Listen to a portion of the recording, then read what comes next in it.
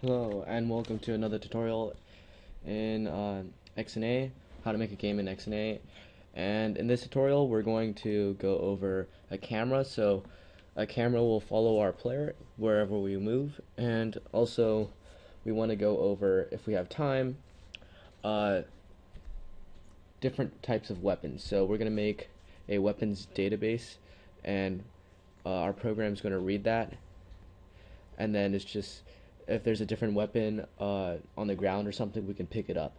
But we're probably not going to finish that all in this tutorial, so we might start in this tutorial, but first let's do the camera. The camera, I've actually made this class in one of my different games, so I'm just going to make a new class. I don't really want to explain how it works. If you want to see what it does, you can just look at it afterwards. I'll put a link in the description where you can download this class. So I'm getting a bunch of errors because I don't have the namespaces. I'm not using any of the XNA namespaces yet.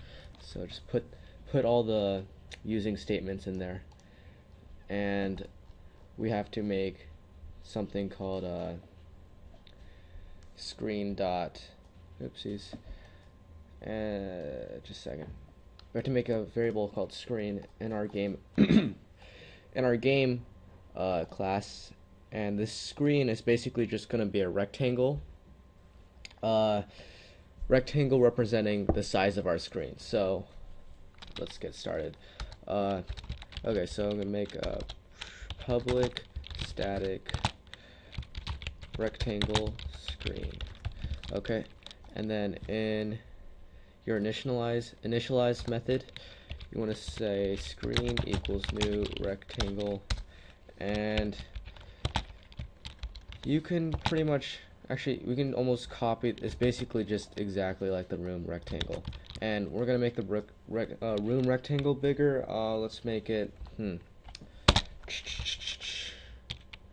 let's make it like 4 times the screen width and height. Okay, that sounds about right. Okay, so after you've done that, go back, and there's one other thing we have to do. We have to make this thing called event checker, but we don't really have to do that. So actually, let's just get rid of that right now. And we're just gonna go to our game class, and then create a new camera. That's going to be our new class that we created, camera. So camera equals new camera, and then it takes no arguments. And then after that, we want to wait, do we have to load its content? No, I don't think so. So that's actually pretty much it. We do have to update it though. So if I'm not mistaken, I believe we have a static version of the man. Yeah, public static man. So let's go ahead and make an update event in here. So public void update. Okay. And the first thing we wanted to do is just follow the player. So we just get the man class. So man.man equal dot position equals, actually, you know what, we need the camera's position to equal the man's position, not the opposite.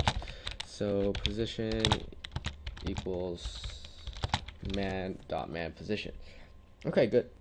Excuse me. Okay, so let's see. Okay, sorry, just a second. I'm trying to think this through. Okay, so go back to your game class and put the camera update method in here, or call it the camera update method. Oops, we forgot to make it public, I think. Okay. Dang, where is it? Oh, we did make it update. We did make it public, so what's going on? Okay, actually first let's go to our camera right here, and then we're just gonna make this public static so everyone can access this camera. Okay, so there we go. So public, so game1.camera. Oh, okay. Let's make the position public. So public. Okay, there we go. Oh, okay. I just realized what happened. We forgot to change the namespace. So you see, it says namespace zombie shooter right there. Okay, it does say that. Oh, no, because I have two classes. There's a class within a class. So, yeah. So there we go. You guys shouldn't have that problem, but that's what was wrong. So now everything should be working. You see all our errors just went away, just like that. I'm right there. Okay, so next thing we have to do. So now the camera is updating, and actually we forgot to put the camera update method. So camera dot update, and then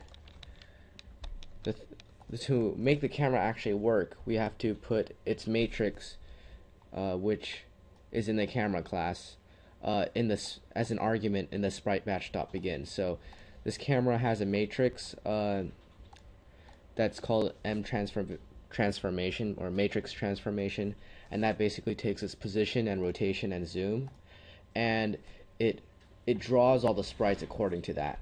So it's really useful because if we put our camera stuff in this sprite batch.begin in between here, that is like whatever the camera is looking at, and then we can put a different sprite batch.begin and end for like our HUD and stuff like that, so it won't be affected by the camera. So see, if I put a comma here, I can put the sort mode and blend state. So sample state, dental state, raster state, effect, matrix. Okay, so that's what we want. So just go ahead and fill out all these. Most of them are, you can just get them by typing in the class name and then using a static enumeration. So sprite sort mode dot front to back, I think is actually deferred. That should be fine. Blend state dot alpha blend. Make sure it's alpha blend because that means there's a transparency.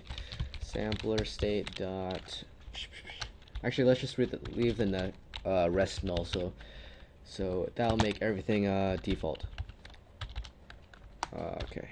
So basically, you just have to set. Actually, we can set the sprite sort mode to null. I think that should be fine. And just make sure the blend state is alpha blend. I actually believe you can set that to null also, but just in case, just do that.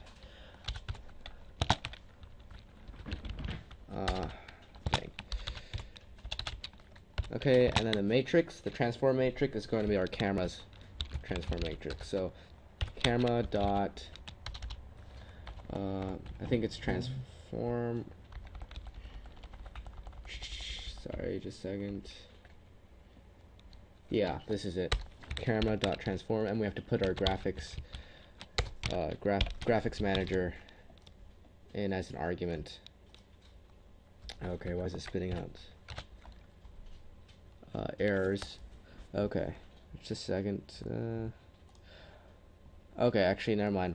We can't put null as a sort mode, so just for sort mode, just do sprite sort mode dot deferred. So that should be good. And we're still getting an error here. What's the error? Oh, okay, that's our graphics device, not our graphics device manager. So graphics dot device, graphics device. So I think that should do it. So don't put our graphics in. You have to put the graphics device in. So graphics dot graphics device. That should be good. So if we actually start playing this, Hold on a second.